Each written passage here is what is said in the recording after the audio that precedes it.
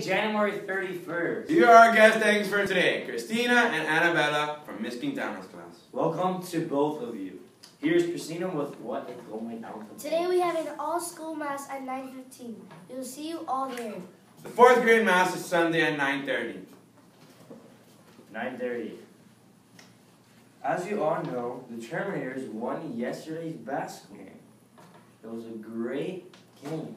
We want to thank Coach for organizing the event. Great job, 212. You did a great, and we are very proud of all of you. Also, we want to mention that even though the blue team were ahead, the Gladiators came back with a vengeance to bring the score back to 2019. What a game that was. Very exciting. Thank you to Mr. Hernandez for acting as the ref, and to all faculty and staff for such a fun day filled with excitement and camaraderie. Here's Annabella with our mission statement. Our Lady of the Lakes is a Christ-centered educational community that is committed to the fullness of the gospel message.